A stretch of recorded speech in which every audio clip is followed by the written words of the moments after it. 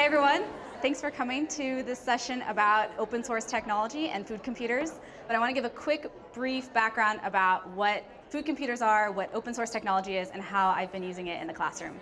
A food computer is an automated, computer-controlled garden, basically. And so we build these in my classes. It's basically like a 3-foot by 3-foot by 3-foot box. And inside we have 10 plants. So we usually grow like lettuce or herbs or something like that. We control the light system and the temperature inside and the water that goes into the system to basically mimic an outdoor environment inside.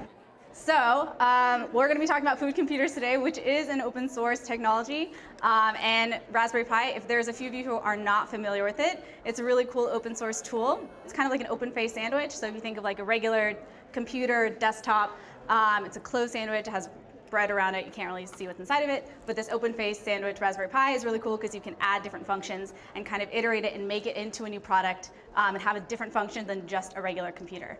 So I think this is a really awesome tool to get kids not only interested in technology in the classroom, but to help them continue their learning afterwards and to, if they have interest in it, kind of develop their skills in technology and have that like natural, genuine interest in what they're doing. I know that a lot of my students will talk about how they don't necessarily see the connection between what they're doing in their classrooms and what they'll need to do as adults afterwards. A super important thing that we need to focus on as educators is making sure that students know what the technology out there is, how to interact with it, and how to use it in real life, and how they can interact with it as they continue to grow as adults, as like lifelong learners and stuff like that. So what I do in my classes, we talk about technology, we talk about Raspberry Pis and how it can improve their own lives, what they want to automate. So my kids will say stuff like make a Nintendo player or make like an automated pet feeder for their cat. But then we can kind of like use that and take it a step further. So we take a Raspberry Pi, we make a food computer. So this is kind of what it looks like. We have Raspberry Pi set up connected to temperature sensor, to fans, to a water pump, and to lights to basically mimic an outdoor environment inside or wherever you have this food computer. So kids build this whole thing all by themselves, and then we grow plants with it. And so then we can talk about, okay, this is cool for technology and this is cool what we can do in the classroom, but how does this relate to real life and how can we bring this technology outside of the classroom and continue to think about this after our class or after the school year? And so what we do is kind of think about how this will affect our community. So I'm from Baltimore City. In Baltimore City, we have a lot of food desert challenges.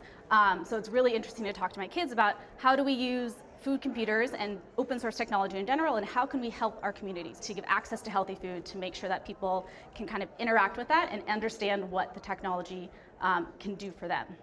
So what I want to do with us today is kind of make a miniature food computer with everyone. So there are bags everywhere. Everyone can take one. Open source technology means that there's no proprietary information, so there's no patents on it. It's open source, so anyone can kind of contribute to the technology and anyone can have the technology. So that means that when we have Raspberry Pi, someone's developed this kind of board that you can use as a computer, but also people can kind of tinker around with it. All the instructions for how it's made is online, so anyone can essentially make a Raspberry Pi by themselves. We use this code called Python programming to write essentially the directions with the Raspberry Pi to talk to all the stuff that we're doing. And so that's open source, so it's not, you don't have to pay for the software, you download it for free.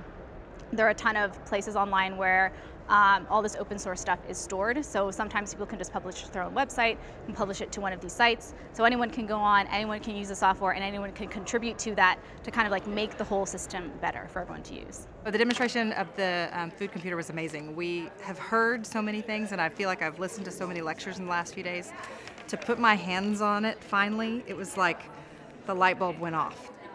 It was awe-inspiring. There was a lot of OMGs at my table, both with regards to like, it's fun for educators to get to also do hands-on education as well, but also to see the implications of something that we could use with our students. I think it's really important to expose them to making and how to create prototypes that could solve real problems. And I think they could use the Raspberry Pi in a number of ways now that Melanie has kind of introduced me to it. While we do mainly work with pre-K through 5th, we've been trying to figure out how do we use the Raspberry Pi? How do we get it into the hands of the early learners, and how do we scale it down and scale it back to be appropriate for them? This project might be the jumping off point that our staff figures out, oh, this is where we use Raspberry Pi in pre-K through 5th. food computers and open source technology are super important, especially in education.